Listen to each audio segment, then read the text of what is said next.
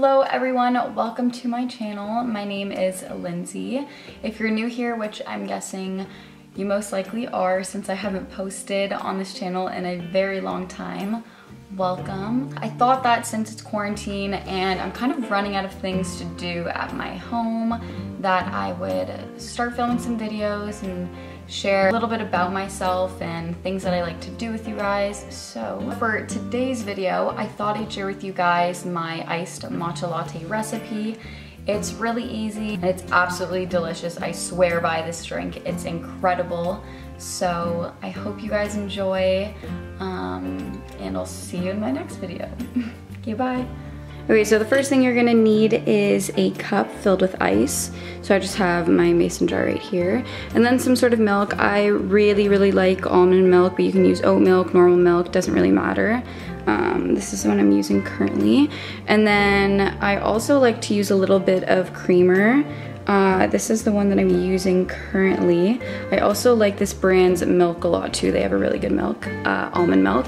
And then for sweetener, I like to use maple syrup. You can use agave, anything like that. And then this is the matcha that I've currently been using. It's really good. You're just gonna need 1 teaspoon of that. And then just to add a little bit more flavor, I also like to put in 1 teaspoon of vanilla, and that is it. Okay, so all I'm gonna do is add a little bit of hot water. You don't need too much, but this is how you're going to blend up your matcha. And then I just like to use this little whisk right here, and you're just gonna whisk that up, and the best way to do it is in a zigzag form. I know that sounds really freaking weird, but that's what you do. And you just mix it until everything is really nice and blended and you don't have any clumps.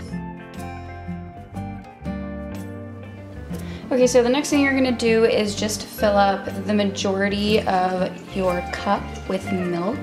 So I kind of like to go like halfway. If you don't think that's enough, you can always add like a little more. It really doesn't matter, the matcha is pretty strong.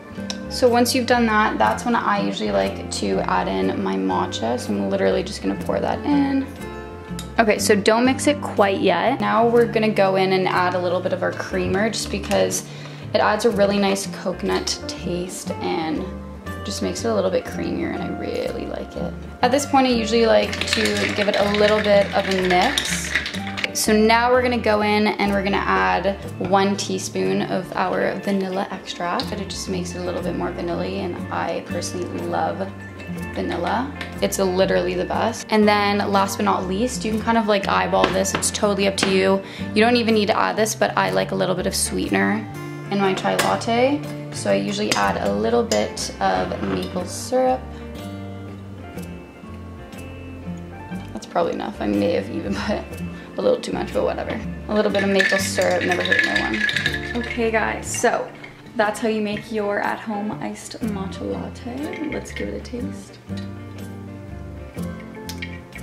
Tastes really good, yay! Okay, so that's it for today's video. I really hope you guys enjoyed, and see you guys next time. Bye!